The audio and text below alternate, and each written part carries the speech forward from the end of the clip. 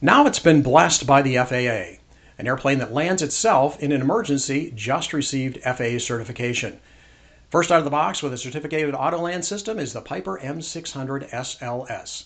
It's a big leap forward in safety technology, and now it's certified. I think that this is a revolutionary product in that it takes so many of the features that have been developed over the past number of years as we've gotten into glass panel displays and digital autopilots and things that really enhance safety, to include level mode and emergency descent mode and some of the other things that are inherent in the system prior to this. It kind of pulls it all together into an autonomous system that now uses all of those inputs to really make a safety benefit to the customer. And what a safety benefit it is.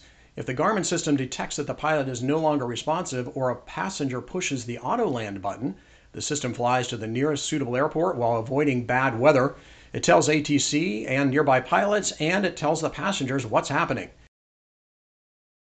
Emergency Autoland activated. The Emergency Autoland system is controlling the aircraft and will land at the safest nearby airport. Please remain calm. Avoid touching the flight controls which may interfere with Autoland. Your destination is shown on the bottom of the left and right displays. Your estimated time to landing is shown on the top of all three displays. Emergency Autoland has already informed air traffic control of your situation. It shoots the approach, stops the aircraft, shuts off the engine, asks the passengers to exit the aircraft, and the Garmin system is expected to be certified later this year in the Cirrus Vision Jet and the TBM 940. And you may wonder, what's it like to be a test pilot on such an aircraft? Typically, a test pilot has to do a lot of good hand flying and so forth to actually get kudos for doing a good job. But this is the first program that I've ever worked on at any company where you get kudos for doing absolutely nothing. You can see my full interview with the Piper test pilots on our YouTube channel. So Alyssa, I flew it a couple times last year, the Autoland system with Garmin, once in the M600 SLS and later in the Cirrus Vision Jet.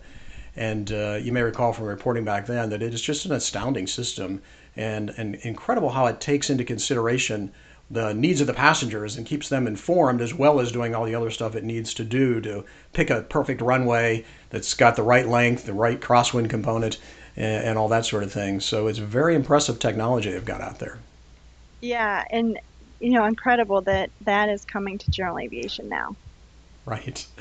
Yeah, it can't be that far away that we can actually use it on a bit more of a day-to-day basis, but for now, for emergencies only, mostly for pilot incapacitation.